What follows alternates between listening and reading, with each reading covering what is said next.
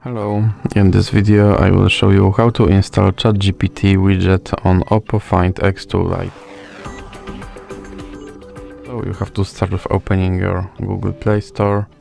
Now click on search bar and type in Wally AI and click search. Now click install and click open. Now skip this introduction and click open permissions, and you have to allow this application to display over other apps, and then click back. And now you can click start, and as you can see, here is your Chat GPT widget, and you can open him and tell him to do something.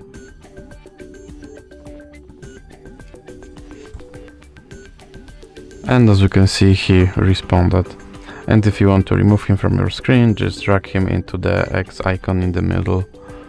So that's it for this video. If you like it, please remember to leave a like and subscribe.